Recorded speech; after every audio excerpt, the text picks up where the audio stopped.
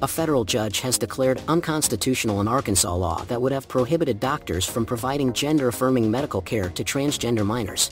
The law, which would have also barred doctors from referring minors to other providers, passed in April 2021 after the state legislature overrode former Gov. Asa Hutchinson's veto. Judge James M. Moody Jr. of the U.S. District Court for the Eastern District of Arkansas overturned and permanently blocked the law from taking effect after the American Civil Liberties Union filed suit against it in May 2021.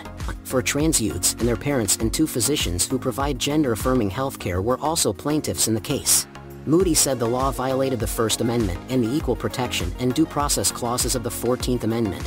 The decision marks the first time a judge has permanently overturned a ban on gender-affirming care.